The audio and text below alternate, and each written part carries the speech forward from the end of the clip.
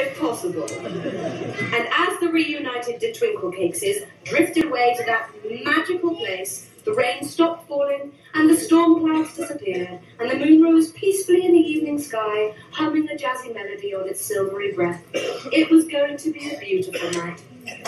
But Alan Taylor isn't here to see it, remembered Polly all of a sudden. And though the battle was won, her heart was filled with sorrow. Ashes to ashes, said Friday. Crumbs to crumbs. The heroes stood beneath the starry sky in the old meadow yonder down by the Lamonic River where the water rushes grow. They were burying their good friend, Alan Taylor. Well, actually, they were burying a small drawing of him done by Polly especially for the occasion. It was all they had to remember him by. Gently Friday laid the drawing in a hole in the ground, and together Jake and Barcelona Jim covered it with earth.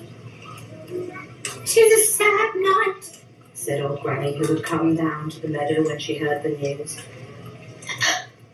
"Aye, it is a sad, sad night," she said again, weeping into her handkerchief and having a crafty sip of sherry at the same time.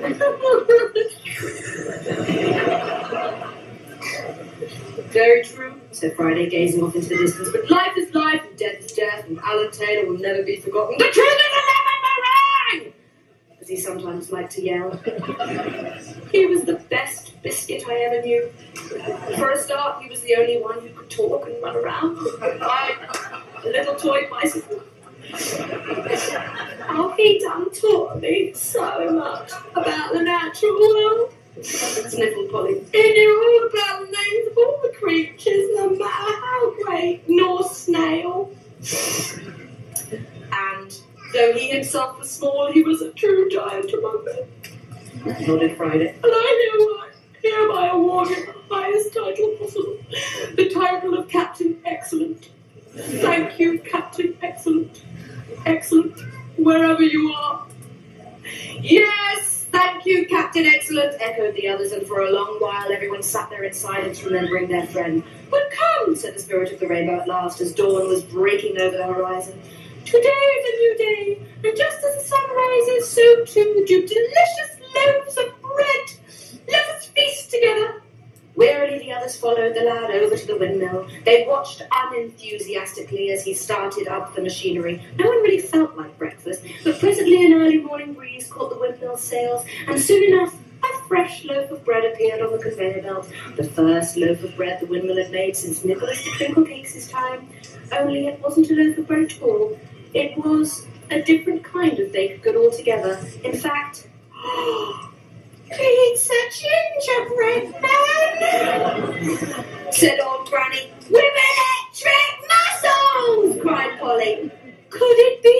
wondered Mrs. Lovely. "Whoa!" said Jake. "The truth is a lemon meringue!" shouted Friday. "It's Captain Excellent, otherwise known as Alan Taylor!" laughed Polly in delight. "He's been baked again! Alan Taylor, you're back at number 1 on the Not Being Dead charts, and that is an official Polly fact. Spirit of the Rainbow, how did you know?" But the spirit of the rainbow had gone, and where he stood, there were only a couple of fruit chews glistening sweetly among the dewdrops. "Never mind him now, laughed Alan Taylor, jumping up to kiss Polly on the nose. "It is me! What an adventure, Polly! What strange things I saw while I was dead! They only added to my knowledge of the natural world, and perhaps one day I will teach you all about them." And who knows, perhaps one day he will, but until then, there will be plenty more tales to tell about Polly and her friends. You see, stories are like rivers. They keep on flowing, and they sometimes have fish in them. And just as sure as the river flows, there will always be another adventure rolling around the bend.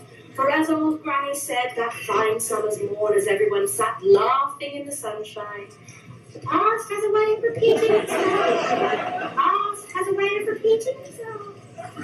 The past has a way of repeating itself. But the future? Well, that's another story. The end.